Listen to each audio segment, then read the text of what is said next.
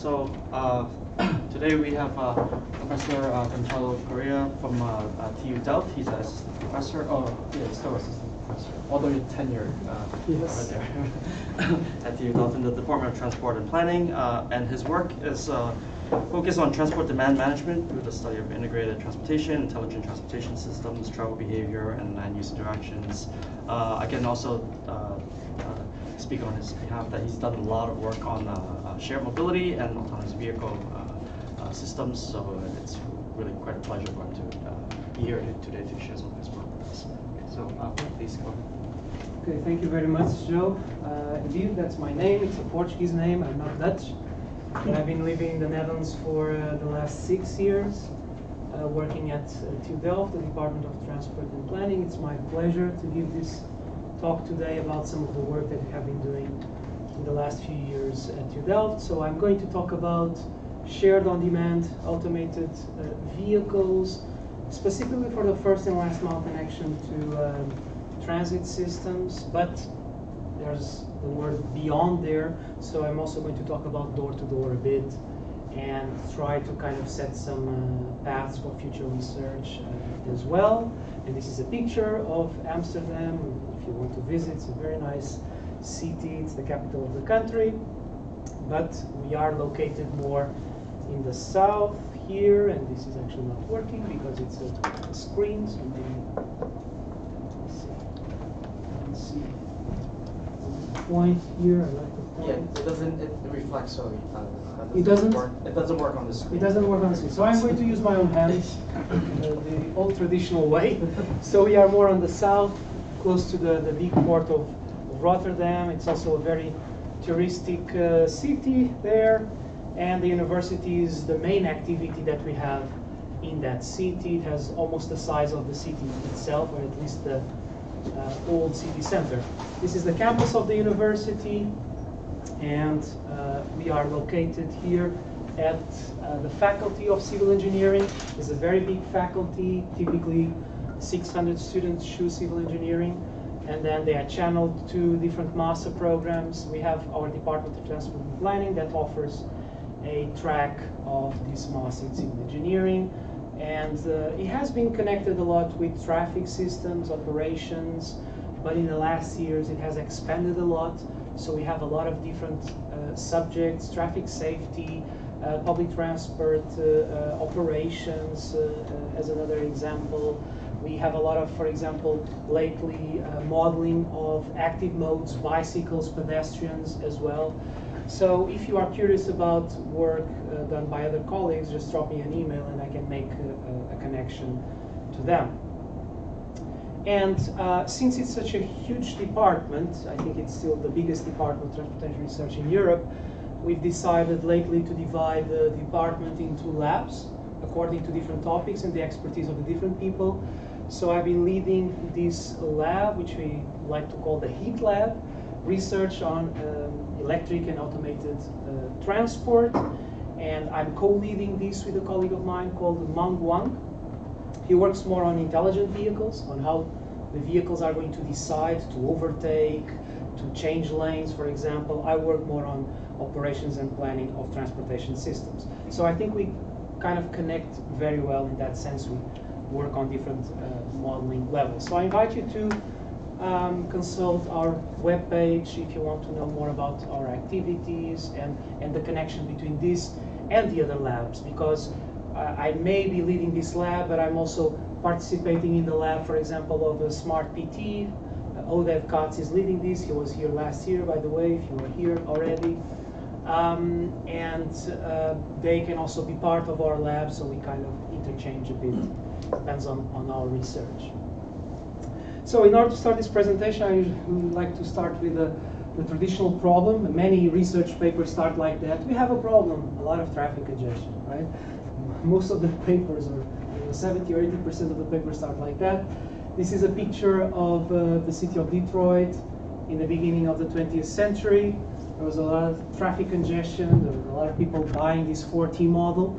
We already saw that the car could bring some negative consequences. Of course, that many years have passed, and then today what we have is just the exacerbation of this massive usage of private cars. This is a typical video that now we see every year in the United States. Thanksgiving in LA, everybody trying to visit their families to celebrate Thanksgiving. So this is just the, the exponential of what was happening in the beginning of the 20th century. To be fair with Europe, we don't have such an extreme situation. So there has been a very big investment on public transportation infrastructure, public transportation services. I would not say that we have such negative situation, but even in the Netherlands, that is a country that has a lot of bicycle usage, a very good public transport infrastructure, still there's gridlock. There's a lot of traffic congestion because it's a small country, 17 million inhabitants, and people living in one city, working in another one.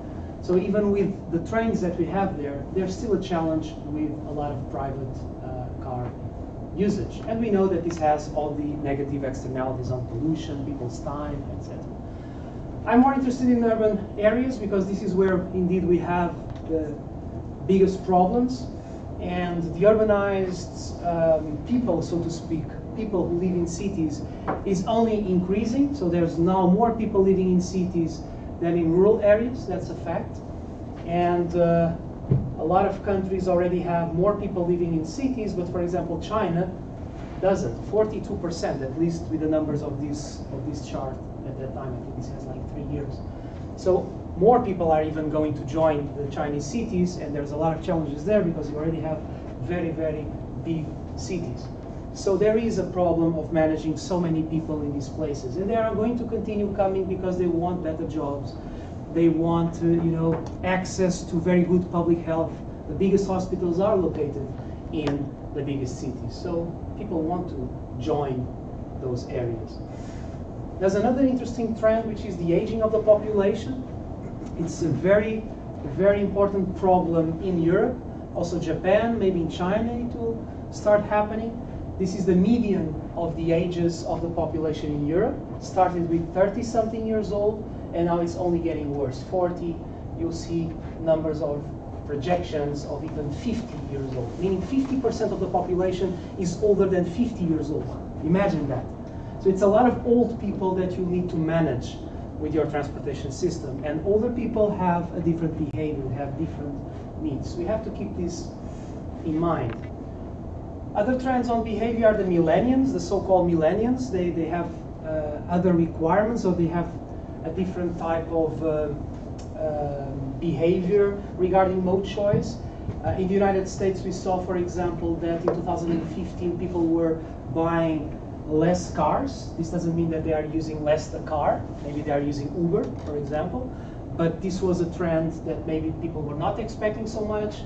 So people have said that maybe it was the crisis, that this is going to go up again, that the younger generations are going to start pursuing again the car because it's so comfortable, it's so interesting, so attractive. But for sure that the millennials are different because Uber systems were not there in the past. So now it's very, very easy to just request a ride from Uber, and it's becoming part of our daily lives. And Uber is nothing. I mean, they like to say that they are nothing. They are not a transportation company. They are just putting people in contact with each other, drivers with riders, right? So that's their excuse. And this is happening in a lot of businesses, Facebook, Alibaba. And the problem is that they actually disrupt the mobility system of our cities. So that's also a challenge. How do you make these companies part of a mobility system that should be more sustainable, not less sustainable? We should be moving towards a more sustainable mobility. So that's an issue that we have to tackle. In Europe, there's a big movement of bringing back public space for pedestrians, cyclists, public transport, but not for cars. Okay, that's not the idea. So, for example, the city of Amsterdam has set the goal of getting rid of the cars by 2030. It's very ambitious because still the city of Amsterdam has a lot of cars there, but that's the goal. And this is being assumed by governments in many cities around Europe, not just in the Netherlands, but Sweden, but even in the southern part of Europe, even Lisbon, where I come from originally. there's a big movement towards returning the public space. And information technologies, also very interesting process that has happened in the last 15 years. You know, even if people are not going to buy a car, they are going to keep in their pockets a cell phone that is very, very smart. It's a small computer that allows them, of course, to order an Uber ride or, you know, check how to go from A to B by public transport. It's becoming so easy now to use these Google Maps or other apps that make it so easy for you to say, okay, yeah, it's just that bus that is coming. It's making it very easy to pay, for example, with the mass services, mobility as a service. So this is a reality that we should take into consideration. We are taking into consideration in envisioning the future of mobility. Specific topic that I come to discuss is about vehicle automation, and this was already happening 20 years ago in the Netherlands. This system is operated with automated buses, so to speak. In Rotterdam, has transported millions of inhabitants. Of course, that here it's easier because this path is segregated, it's protected. So there's only like 2 intersections where there's going to be a conflict with other cars or with even cyclists and pedestrians.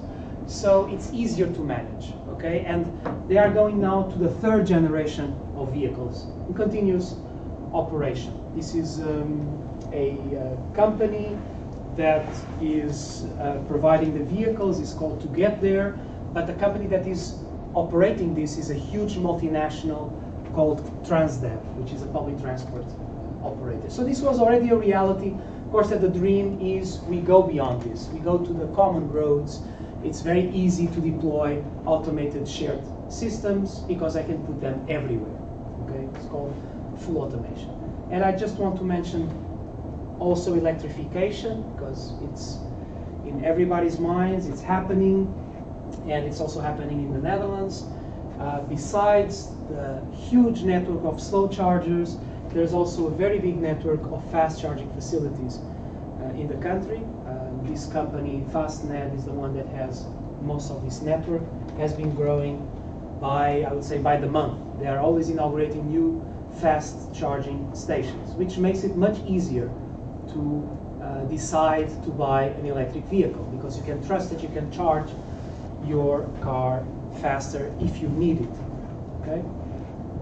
So a lot of trends happening in the mobility system, but also in society, technology, and this has led to a plethora of different modes, innovations, car sharing. I've done a lot of research about traditional car sharing systems. Also, traditional public transport operators are trying to make their transport systems more flexible because they saw what happened with Uber and Lyft, and they want a chunk of this market as well. Abel was a system being tested in Amsterdam by the company Transdev, by this private public transport operator, and they stopped, but it was one first attempt. Maybe there's other companies attempting again these flexible systems. I already mentioned automation, and then mobility as a service is a big thing in Europe. I think that the United States is still catching up in terms of mass. It's a big thing. It's being tested in a lot of countries. In the Netherlands also has a lot of pilots of different types of mass applications. One of the biggest is in Amsterdam. So mass, you probably know what it is, right? So it's integrating public transport, but also the new modes, car sharing, ride hailing into the same platform, and make it very easy for you to travel from A to B. So the same paying method. You don't have any excuse to make a choice on your mode of transport.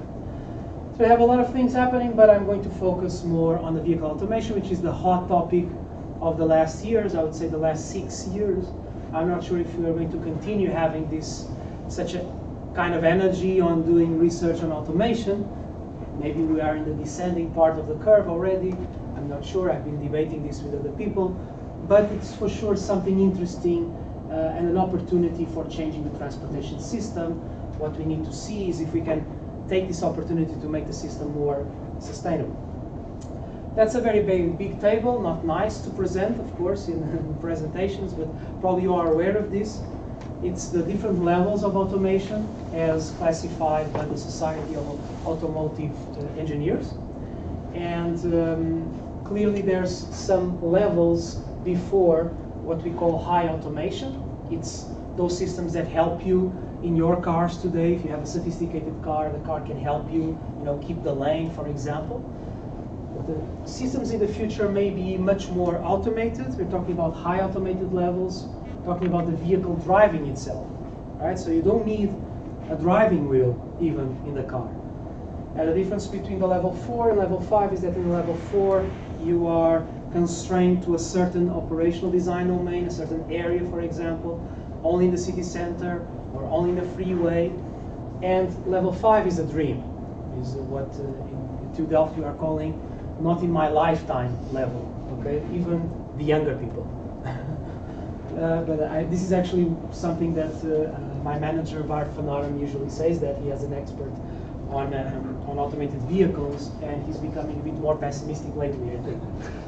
So, but indeed, because we're saying automated everywhere. What is everywhere, right? It's really everywhere, so maybe it's a bit challenging. So exploring this idea of full automation, what can we do with full automation? And I've actually looked at two kinds of usages of fully automated vehicles. One that is more on the private side, so your private cars, imagine that they were automated. What does this represent to change the mobility patterns of a city, costs, energy? But then there's this perspective of using the automated vehicles as public transport. And public transport can be indeed buses. I'm not so focused on buses, but it can also be shared cars, shared fleets of cars. And this is where I have invested more on the research with my group. Usually I like to refer this work just to say that we don't know when the level 5 is coming. We have a paper in which we use a system dynamics model to try to kind of make a crystal ball to understand when the level is coming. The only conclusion that we took was that we don't know. Again, the conclusion in the paper is that you can be very optimistic and it can happen very fast, the take-up of these vehicles. If you are pessimistic, it doesn't happen. And it depends on factors like investment, on innovation, R&D. If companies invest a lot of money, this can accelerate a lot. But it can also depend on our behavior as travelers. If we want to share a lot, shared cars can help turn over the fleet, can help substitute fleets of vehicles faster because they are used more intensively. So every 2 years, every 3 years, you could be buying another car for the fleet. So this means that the take-up of the vehicles could accelerate rather than with private cars. So this is just what I'm going to say about this adoption of the automated vehicles. So I said there's a lot of usages of vehicle automation, but I think it's a good thing to ask cities, if you are trying to solve their problems, what would they like to have from vehicle automation? And if you ask them what they would like to have, they often mention that they would like to have last mile transit, okay? They don't want, for example, so much private cars. They want to have last mile. And why is that? Well, because you have invested so much on public transportation infrastructure and services. You are not going now to close a tunnel of the subway because you are going to offer shared cars everywhere in the city. But yes, cities have a problem. Maybe not in the core, in the city centers, where you have a lot of public transport supply, good frequencies. But once you get out of this city center, when you have lower densities, lower demand, you start having an issue with the first and last mile connection. Because you may have actually a good train station. The problem is to arrive at the train station to go to your final destination, or as you arrive at the train station to go to your workplace, etc. So this is something that in the Netherlands we have been concerned about. We have a lot of bus systems there, but some of them are really very bad in terms of the finances of the regions who have to fund such systems. So this is actually the color of our trains there in the Netherlands. That's the problem that I'm talking about, going from home to the station or going from the station to your workplace. That's the challenge. We have a lot of options. We have car sharing, for example. It's a station-based, mostly round-trip car sharing system. You'll have to take the car back to the train station. We have a very big success with the shared bicycles. These are bicycles, they are called OV bicycles. OV is the initials of public transport in Dutch. It's a great success, a lot of usage. Sometimes you have a lot of bicycles, but still you'll find 0 bicycles because there's so many people using them. You have, of course, traditional public transport, the buses, which are mostly operated by concession. And as I told you, a lot of issues with peak hours where they are packed and off-peak where they are totally empty, and the region paid. And also now new options with the ride-hailing. You have always had the taxis, but not so many. But now you have the ride-hailing option. It's an expensive option, of course, still, and not always available in all of the stations. And if you go to stations in areas that have low demand, you are not going to find easily an Uber car for your connection. So you have a lot of issues, and this was in the back of our minds for the objective of studying shared automated vehicles. Well, my field is not really looking at the vehicle itself, but I think it's important to say that at TU Delft we do research on all of these aspects, not just on the planning and operations of the system, but also looking at how these vehicles are going to drive on the road. And there's still a lot of challenges there on making the vehicles safe, making them reliable, robust. One of the main projects that TU Delft has led is called the WePod project, connecting a train station to a campus of another university, not ours. And still the vehicle is not doing the full route. It's still being tested because there's a lot of challenges, particularly on traffic lights, on traffic intersections. This system has to be totally safe. If it is not totally safe, if you have a problem, then this would be very bad for the advancement of the research on vehicle automation. So we have to be very, very, very careful in putting these vehicles on the normal roads. In the Netherlands, you have a lot of bicycles. Imagine that the vehicle cannot identify a bicycle in a very particular situation. I don't know, at night when it's raining, you have a problem. So you have to be very, very careful when doing the real testing of the vehicles. Another case study, which is very close to us because it's at TU Delft campus, is the connection between the station of Delft South. So actually Delft is here, and it has a main station, the most used station, but then there is another station, more secondary station here, which is closer to the campus. Since it's in our campus, we decided we are going to make it a case study out of this station, and also because the government has decided to invest a bit more on refurbishing the station and maybe reinforcing also some services there, the frequencies. They decided, okay, let's test the viability, the potential of using automated vehicles for making the connection between the station and the campus, even because there's no bus.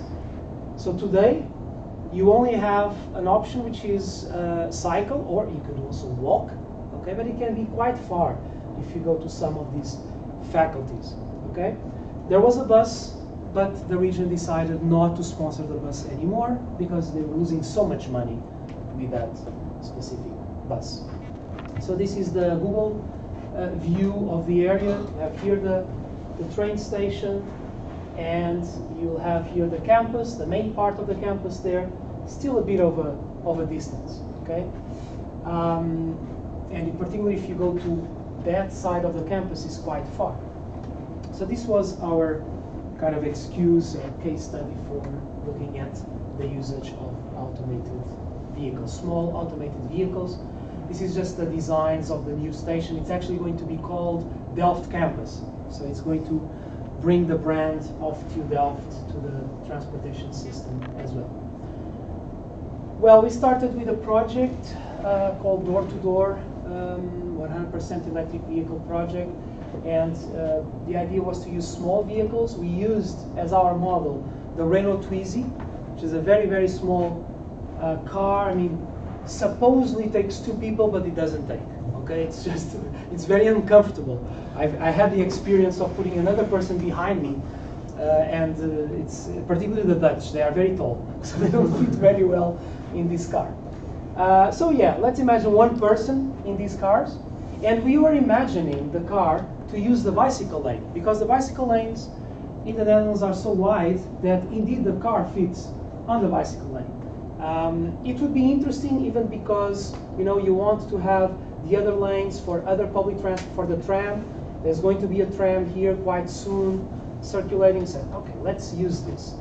Let's use the free capacity of the bicycle lane to put our future automated vehicles.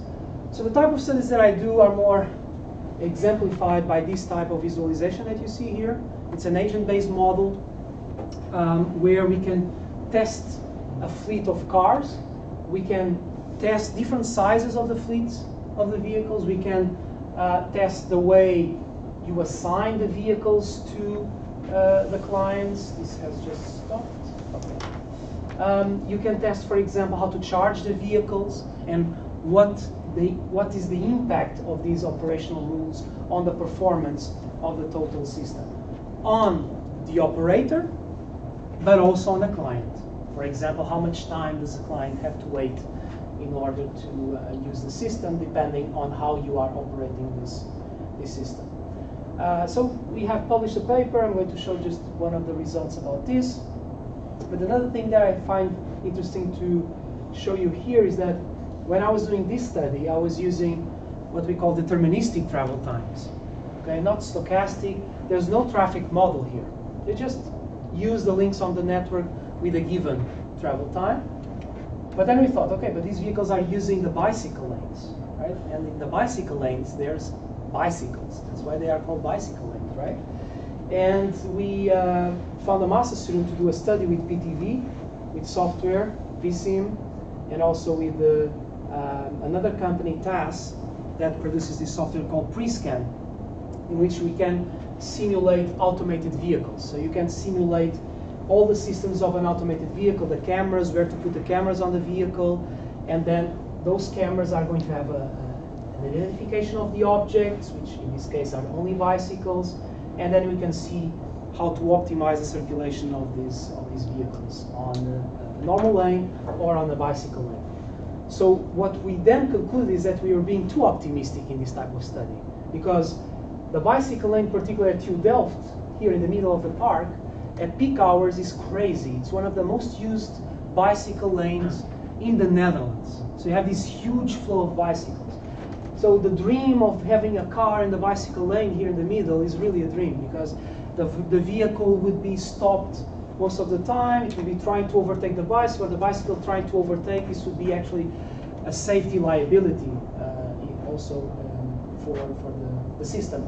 So this is just an exemplification of how sometimes for some problems you need a multi-level modeling approach, not just looking at the bigger picture. You need to understand also what's happening on the micro level, and then possibly bringing this back to the more macro level and have a better picture of what would happen in reality. But on the operational side, then you can test different things. And one of the advantages of automated vehicles compared with normal car sharing systems that we have today is that you can relocate the vehicles without needing people to drive the cars. And this has a big effect. I have some earlier papers about relocations on car sharing systems, and we clearly show that relocations help satisfying more demand, and they also help, for example, this is the base scenario, and you can see what happens to different indicators. We are decreasing a lot the average waiting time if we add relocations, proactive relocations in the system. Okay? Maybe you need to charge the cars a bit earlier because they are going to drive a bit more, but that's not the problem. You are providing a better quality of service, you are going to get a bit more money, although we haven't done a financial analysis in this simulation case study. Okay? So relocations are something that is seen as one of the big advantages for shared mobility systems from using automated cars.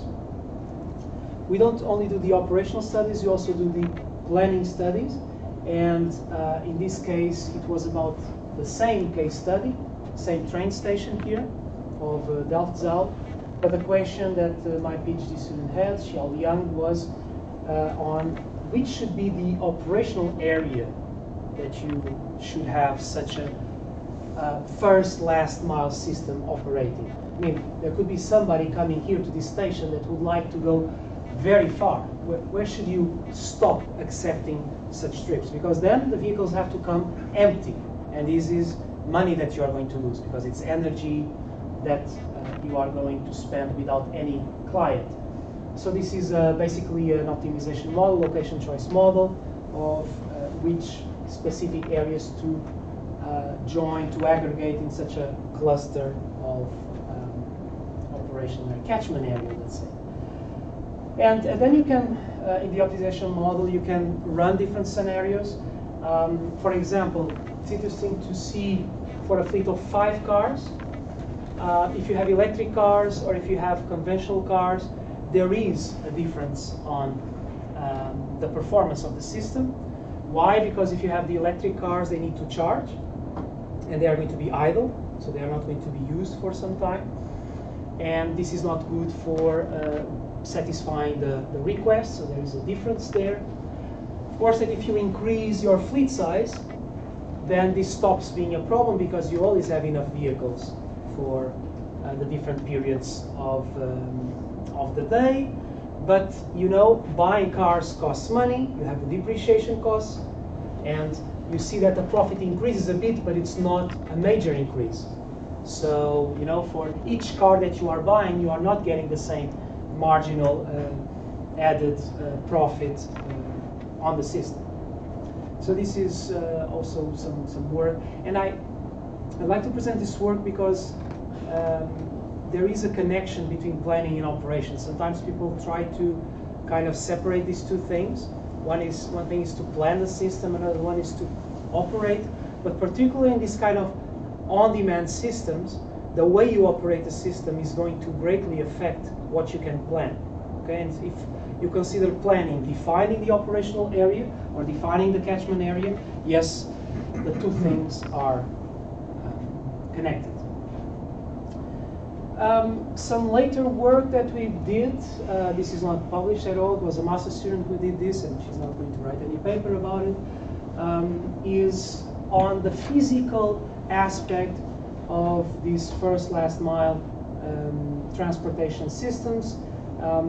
We sometimes forget that vehicles occupy space, and most of the studies just put the vehicles going around. It's magical, they stack up magically on one node of the network, but the thing is that they are going to require space, and this was a challenge put to us by ProRail, which is the operator, the infrastructure owner in the Netherlands. So the infrastructure is separate from the operation of the trains, and they wanted to know what would be the impact on the future stations of these shared automated vehicle systems.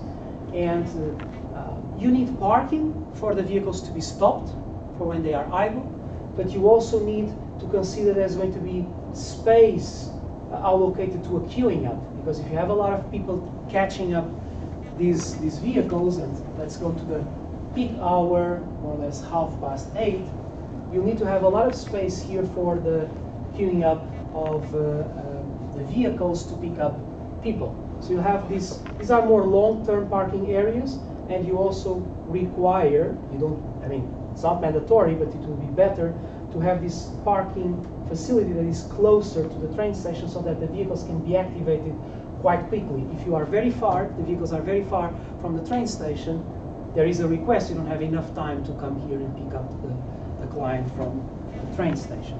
So here this was more like the redesigning of a future station. It's just an initial study on some tentative modeling of that. And we've also looked at first and last mile in not lower demand areas, but actually very high demand area. This is the south part of Rotterdam. They have here these 2 metro stations. And we had as research question to look at providing first and last mile transport to these 2 metro stations with automated shared vehicles. And we had an extra goal for this master thesis work, which was to look at the financial issues. Can we have a company making a profit operating a shared automated system supplying first and last mile transport to just 2 metro stations? Okay, there's many metro stations in Rotterdam, and I'm just focusing on 2.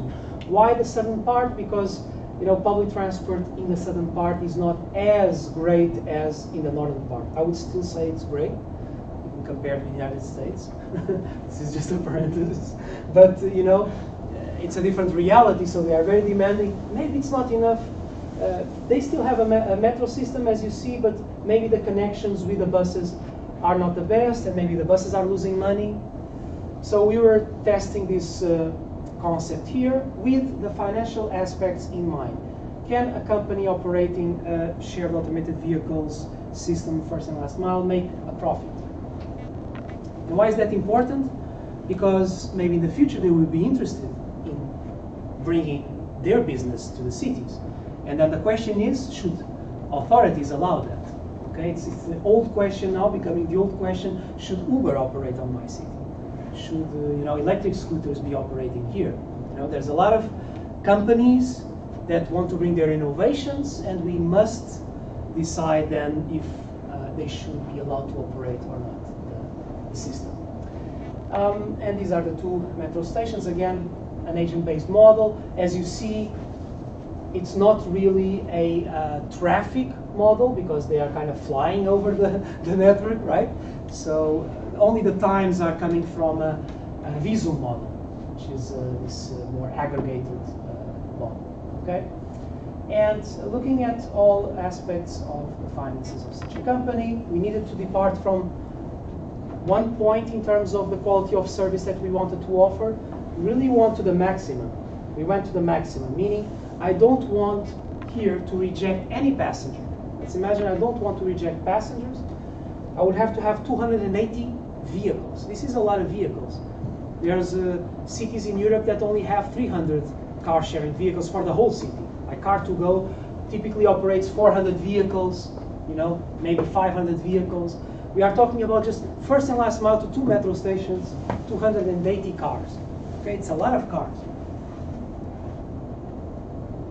And what I'm showing here is the finances of such a company if you take everything into consideration.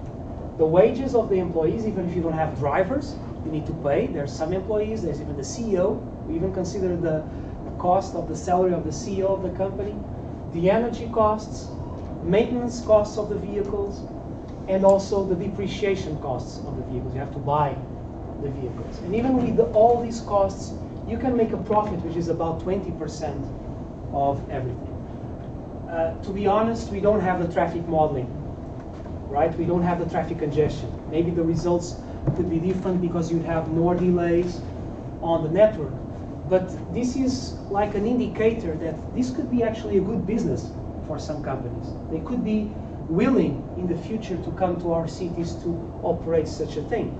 And we need to, of course, help cities decide if this is really what they want to have. And besides the first and last mile connections, I have always looked to this door-to-door usage of shared cars.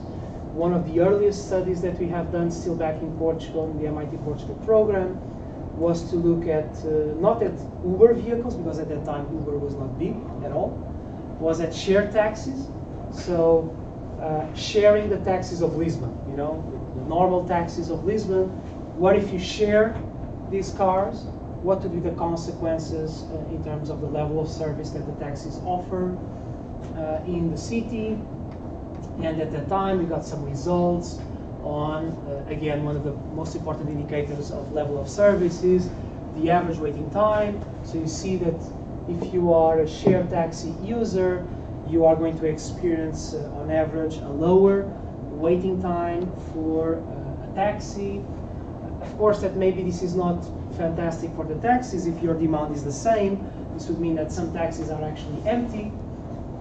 Then later, if you do the demand study, you'll see that probably if you have a lower waiting time, you attract more people to use the taxi. So in this sense, we don't have this in this study. It was one of the, I would say, earliest studies in which agent-based modeling was used for shared cars. And it was the basis of another study that maybe some of you have heard about, which is the ITF model, the Lisbon case study model that has been built by the OECD. Most of the people, when they, at least in Europe, when they talk about shared mobility, they talk about that study. So this was the first model, and then later a more sophisticated model was built by that organization, because the guy that built this model went to work for the OECD.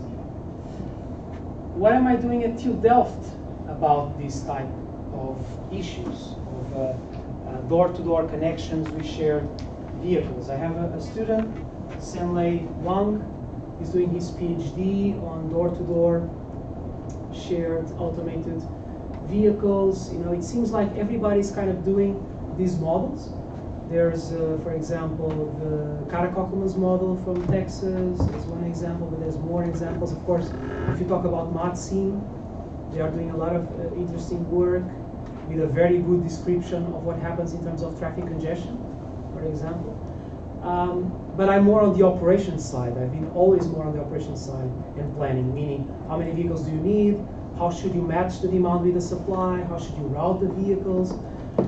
In this case, Senlei is working on trying to have some kind of mesoscopic traffic model behind, so that now the vehicles really have a delay on the network. So the number of vehicles that you have on the network is going to influence the travel time. And he wants to test concepts like platooning, for example, which inside the city we are seeing that is not a big advantage, because on freeways it makes more sense. But in urban areas, it's going to be the traffic lights that are going to cause delays, and you may not be gaining a lot of energy savings from platooning inside cities. But another thing that we are looking at is that maybe there isn't just one fleet operator, there's competition, there's different fleet operators, and maybe they are competing, maybe they can work together to improve the level of service of such a system, and this is something that he's also looking at. This diagram is a bit complicated now here, but it's the full architecture of such a shared automated vehicle system for door-to-door transport. So here he doesn't have in mind first and last mile. He's ignoring the fantastic tram network that this city has, the city of The Hague, which is the administrative capital of the Netherlands. He's kind of ignoring that. And he presented some work at this week at TRB. I have always some ideas of future research, what are future challenges about this topic. Of course, that it's still an issue. How can you use such vehicles to improve the usage of public transport? You know, there's studies. I know that you are also doing studies on that, Joe. So more groups, more universities are doing these type of studies, but I think that there's still research to be done, optimizing, understanding really what could be the role for this, and what are, for example, the impacts on mobility sustainability from using such vehicles. Where should you use them? Where should you not use them? And again, here is more the door-to-door transportation, like Uber systems. Should you really allow them to operate? Are they just adding more traffic congestion? What are the strengths, weaknesses, and opportunities and threats of such systems? And the question is, will it bring back cars to city centers? Because I know that cities in Europe, many cities are not going to allow cars. Should they allow shared cars to operate because they are special? Well, how special are they? Are they really special? Meaning, are they, for example, pulling people together? Because if people are not sharing the same vehicle, if it's like a taxi, it's bringing cars back, and maybe it's not so sustaining. And about mass mobility as a service, some people seem to associate mass a lot with ride-hailing, with the Uber systems, etc. And other people associate it more with public transport. In reality, the definition is that it's everything, but we have to understand how much of each part is mass all about, and how can the different modes of transport support each other. Again, going back to that question of public transport interaction with on-demand transportation. And also, I like to look at the electric mobility as well. As I said, the lab is also focused on the electric mobility side. And one of the things that is being put forward about electric mobility or electric shared mobility is that we can use these cars as batteries to try somehow to balance the power usage in a city, because you have these huge peaks of demand for power in the city, not just in the city, but in the overall power network that you have in a region. So there's this idea that you can use the vehicles in a vehicle-to-grid relationship, that you could benefit from that. There's people saying, okay, buildings can be smarter now. They can generate power, and then maybe they can drop this power to the fleet of the vehicles. And there's this complex system between mobility and the built environment. So we need to kind of explore possibilities also in that direction. Kind of to finish the presentation, I want to mention the conference that we are organizing there at TU Delft. Actually, today is the deadline for paper submission, so it's not the best day to advertise the conference. If you want to have a 10 pages paper, it would be a bit difficult, but maybe with a special request. But we have another deadline for presentation only, where you can submit an abstract and you will present. You will not have your paper reviewed by peer review. And it's a conference supported by IEEE, IEEE ITS specifically, and we mean to have both, scientists but also practitioners, some policymakers. Of course, a lot of people are coming from the Netherlands because it's our venue, it's our location, but we are also going to attract people from all over the world a bit. And the three hot topics are, of course, connected automation, shared mobility, and electrification of the transportation system. So who knows? Maybe one of you could still come in time. And this is my last slide. And I actually shared already with a few people that if you want to know more about demand modeling as well, because I have some studies on the demand modeling side, the typical logic model estimation with coefficients and the value of travel time. I also have some slides where I can mention some of these results, because there's a few papers about that. And one of your colleagues has mentioned one of those papers. But this was my main message. This is ongoing work, okay? Everything is debatable. Well, what's published is published. You can still debate it, but what is not published, it can still be changed, and we are always searching for ideas of how to improve our research.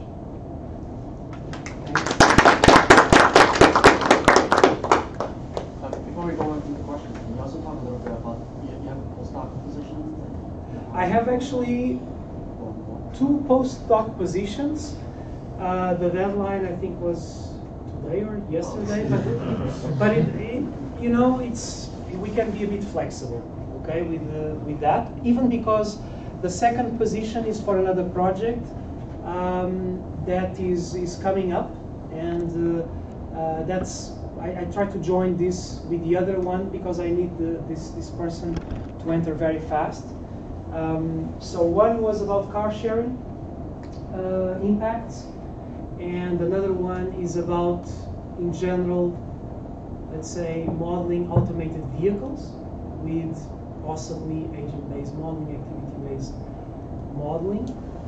And I cannot mention many more things because there's a big client that is giving us this funding, and we still have to decide on how we can share this information. But we are definitely going to have a postdoc researcher working on that for 1 year. Both are for 1 year, I would say that the most focused on modeling is the other one. So the agent-based modeling, shared automated vehicles, let's say. The other one is more evaluating the impacts of car sharing. It has to do with bringing data from cities. We have a project called SUSMO. We are working together with several cities in Europe, and you know that even though cities typically want to have shared mobility, they want, because it's now, you know, it's almost about marketing. Everybody wants to have shared mobility. But in terms of evaluating, the cities don't have the skills most of the times to evaluate even the data that they get from the companies. You know, they have agreements with the companies, they get data, but then they don't have the personnel with the skills to analyze that data. So we are going to have to help a few cities doing that in this project. That's one of the positions. Any questions? Yeah. So any question, don't be shy. So I got a question. According to your research, what's the benefit of automation of mobility as a service? Used in mobility as a service. I mean, what's the main advantage of automating this service? Yeah. So one is going to be the costs, because at least in Europe, 40 to 70% of the costs of operating public transportation systems are the drivers. They are very expensive. So the salaries are not that low. Okay, so they are skilled labor, and you can cut these costs. I would say that, but don't have the proof, but managing also these relocations could be easier, because you're not dependent on finding the driver or transporting the driver to the point in which the vehicle is located and then bringing that vehicle to another point. No, immediately the vehicle can start moving to another point. So I think that could make the management real time of the system much easier. We can also debate a bit about how the vehicles are going to be redesigned in their interior. Today, your car is pretty much the cars that we have been having in the past century. Right? It has a seat for the driver, has 2 seats in the back. If you lose the driver, you may be able to redesign your car in such a way that it can create an environment for work, for a bit of leisure, for example, could eventually make it more attractive. But that's also another research question. We're doing a lot of research about that. What are the perceptions of people? What is really what they feel inside an automated vehicle? And for that, we have done some stated preference, which can always be criticized because it's stated preference. But we are also doing some live pilots where we put people inside the vehicles and then telling us what is their experience. You know, the vehicles have to evolve as well in terms of the driving comfort, because today the cars have trepidation, right? I cannot work inside a vehicle. I have never been able to even read a page inside the vehicle. So it's not just about making the vehicle automated, it's making the vehicle very stable so that you can work inside the vehicle or have leisure, reading a book or playing a game. And this is things that are challenges for mechanical engineering, for example. I don't know so much about this, but we work together with those people, and I think it's not that close yet that you can make this perfect car. But you know, in theory, these are kind of the benefits that I'm seeing right now, answering your question on the fly. So when you compare one of your studies, you compare the performance of the electric taxi and also the conventional taxi. Mm-hmm.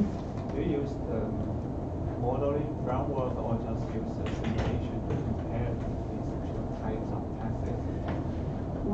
In that particular study, Yeah. it's a very simplified study because it's an optimization study. And our power consumption is only dependent on the distance.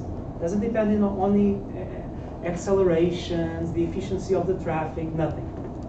So it's just, you know, 1 kilometer more, a bit more energy. It's the same constant need for energy per kilometer. It's very simple. And then what you do in the model is that you model taxis as actually in that model, I think we do it individually. Each taxi is represented by a bunch of decision variables of where the taxi is going to go next. And as the taxis move more, you get the power that the taxis are spending, and then you need to charge the taxis. Yeah, so you don't consider the matching process between the taxi and the passengers? You are talking, let me see, you're talking about that state, the train station and the area around the train station, I think. It's from Xiaolian, my PhD student, when we go back. Here, right? Here. This one, these results, right? Yeah. Yeah. So here we do a matching, but it's actually the, let's say the perfect matching is if you know all the demand during a day, because we are solving one mathematical program. So we could say it's a bit unfair. It's an upper bound for the matching, but yes, we match the requests with the taxes that you have in the optimization model, okay? And what she later has done is that she also handles real-time requests. So she does a rolling horizon perspective. So she doesn't optimize for a full day like she does everything that is going to happen. No, she optimizes rolling horizon by rolling horizon. So you assume that actually there is a sector control all the taxis? Yes, indeed. Totally. The object is to maximize the profit. The profit, indeed. Very simply put, that's what we are doing. In this case, we don't even look at delays of the passengers, so it's a bit simplified, I would say. And I think I made a mistake because I just told you that we treat each taxi individually. I think in this one we didn't. It was a flow of taxis, so it has one decision variable, which is the flow of taxis from one node to the other. There's a big challenge in this type of models. If you model each taxi individually, you can actually model the power that each vehicle is spending, which is good because whenever the vehicle reaches a certain level that is very low, you can say, go to charging through the optimization model. That's good, but the problem is that if you do an individual taxi model, it's a huge model because you need to model so many vehicles. So here we aggregate. What is the problem of aggregating your model? Saying there's 100 taxis going from A to B and not distinguishing the taxis. Is that you don't know what was the route of the taxis. Everything is aggregated. So you can actually know how much power has been spent by all of the vehicles till a certain point in time, but you don't know if one vehicle has spent much more than the other one. So you cannot give instructions to specific vehicles to be charging. So we had to come up with a simplification of the decision to charge. Basically, it was an average decision. Whenever some power has been spent on a whole system, you need to charge some cars randomly. So it was a simplification. Thank you. So recently there's been this trend, at least in North America, of car share companies dropping out of cities. Okay. And yeah, the Car2Go. I heard something about Car2Go. Yeah. So Do you know the reasons? it's maybe the operational cost. I don't know. I was going to ask you. Okay, you're going to ask me. whether there's What can any I way to say? Salvage. Yeah. Well, I don't know if somebody from Car2Go is watching me. I don't think so. just for general. But electrical. you know, the question that we always had was, is Car2Go making money? And we were suspecting that Car2Go was not making money with most of their operations in cities. But of course, they could speak better. This is not data that they like to share, of course, because it's their business secret, so to speak. But it's not like car sharing could be very profitable. It's also a matter of marketing. It's having your cars on the road, and you know that Car2Go is owned by a car maker. So there's other factors that play a role on the decision of let's operate a car sharing system in the city. So maybe if policies change, if that's not so important anymore, and you just look at the pure profit of the system and, oh, this is not making a profit, or it's a very small profit, then maybe you give up. Or it has to do with the competition with the ride-hailing companies, you know, because a car-sharing company now has this problem that I need to move to get my car when I can just request for an Uber. It comes to my doorstep. It's a taxi system.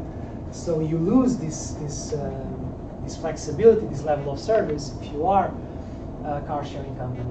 What is going to happen in the future, I think, is that there's going to be a merging of this concept. If it is automated, then there is a merging, natural merging. Why should I walk towards a station or a point in which my vehicle is parked? Because now the systems are free float, they are not based in stations. Why should I walk if the car can come to me? You think there's incentive for public agencies to adopt fleets that kind of like regulate fleets like transit? Yeah, I tried to do some research on that, and we have actually a paper on Part D, which we try to analyze what are the costs and benefits for different stakeholders on the car sharing systems: the traveler, the car sharing operator, the city, or the society, because there's a pollution dimension as well on this. And I don't really have an answer for you. My feeling was always that we can use car sharing when the demand is not very high, that yes, cities could be subsidizing even some car sharing companies in very particular situations.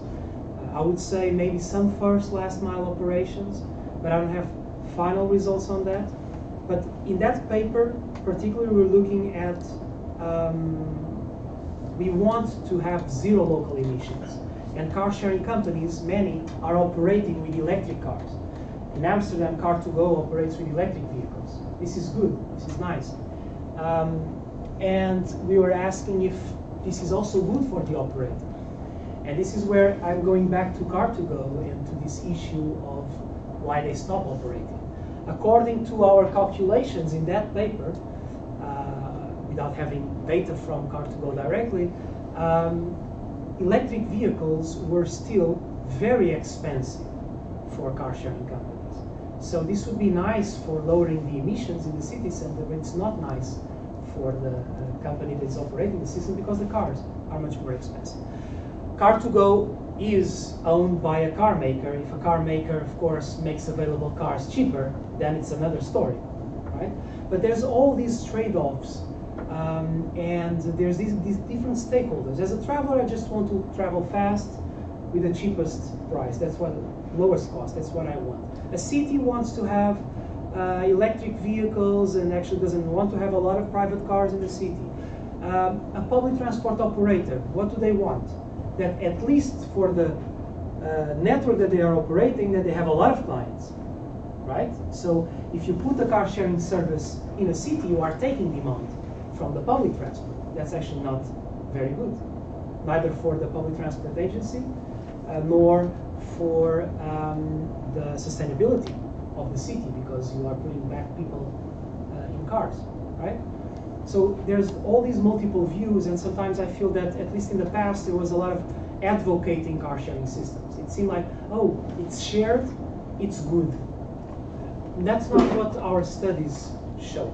You have to be critical about that. You have to criticize the system and say, okay, let's find exactly how to use these systems in which situations. And maybe, yes, the government could be willing to pay, to subsidize a bit car sharing, because they already subsidize a lot the traditional public transport. So why not be willing to also extend that in some situations to share them? I mean, this is always also happening here in the United States with Lyft and Uber. I think that Lyft is already being used for first and last mile. Some cities pay partnerships, right?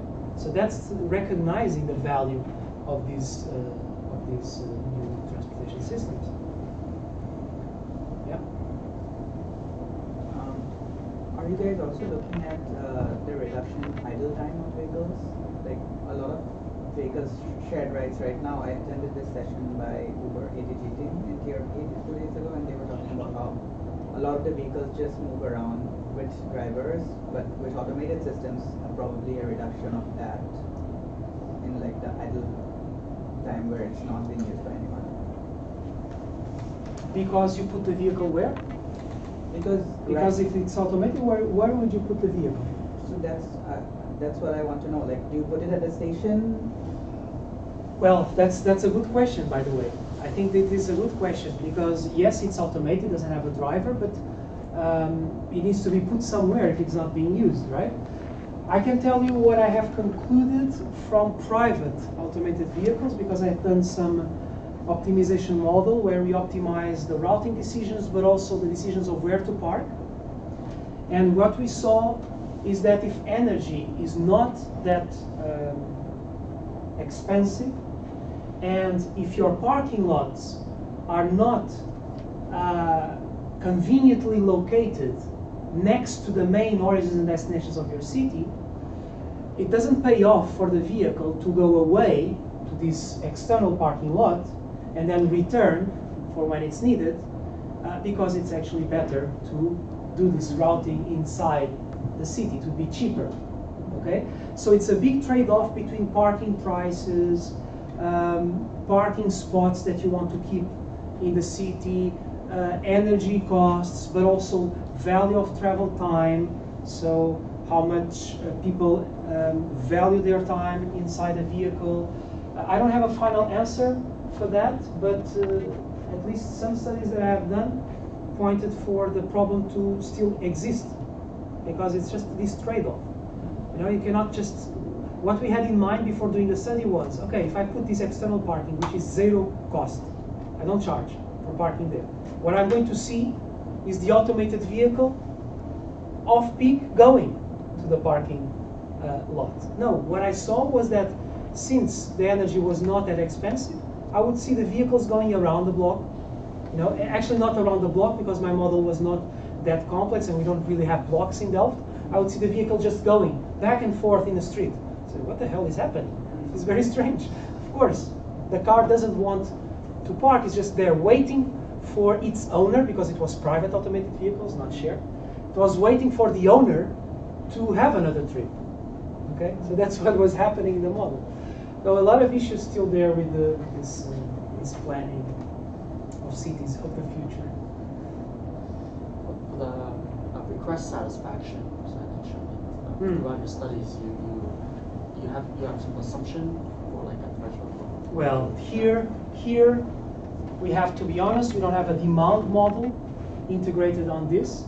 So here what we have is I have this demand, which is the people who want to go from the train station to the campus, right? And then I just say, I want to maximize the profit. I was saying to you, right? It's a maximization profit problem. And if it is not good for the profit, the system doesn't satisfy the client. It's like a dictatorship system. There's nothing for the client here.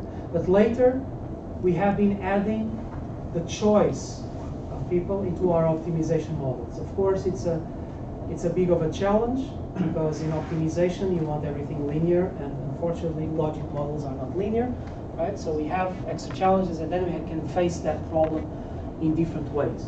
Is that because the fleet is capacitated and it's less than the demand? That's why it doesn't pick up all the requests? Because you're solving that statically, right? I'm solving this statically, yes. So satisfying a client may be bad for the system because you are going to bring this person to a place and not finding a person back. So then some of these trips are actually canceled. But don't forget that in this problem, it's also a location problem at the same time. So I may cancel a zone if it has a lot of these negative trips. I just say I'm not satisfying any trip here. Okay? So what we did is that in the main scenario in this model, we said if I turn on one of these zones, all of the trips with destination and origin in that zone must be satisfied. So that's why the location model makes sense. If I turn off, I lose those trips. Okay? If I turn on, I have to satisfy the trips. But if you look at the whole number of trips, the potential trips from here to all of the area, I'm rejecting. What am I rejecting? That you see here, these percentages. So 40-something% there. There's a lot of zones that don't have access to the share. For the third and the fourth Here. row, Yeah. you see when the free size becomes, change from 5 to 10, it's quite quite rare. I mean, for the electric taxi and the conventional taxi, they have exactly the same performance regarding the benefit, request satisfied. Yeah, because they don't make any difference. The fact that the vehicle is electric here doesn't represent any liability on the system. They need to charge a bit, but I have too many vehicles for the demand that I have. So the fact that they need to charge for some time doesn't represent anything, because actually here I already have idle vehicles for some time, and that time is enough to charge the vehicles. Okay, then what's the battery size for the electric taxi? Oh, And how good is the question. You would have to look at the paper. I don't remember anymore. We had in mind, I think that, I hope that I'm saying the truth, because we had in mind the Renault Twizy. All of this work was always based on the Renault Twizy. So I hope that the battery size, capacity was always based on the Renault Twizy, which is not amazing. The range of the vehicle is like 60 kilometers. 60 kilometers. Yeah, it's not a lot. Have you seen one of these vehicles? It seems a bit weak. It doesn't seem very robust. It doesn't even have windows, side windows. It's open. So if you want windows, you have to pay a bit extra. So it's funny. Yeah. Something else?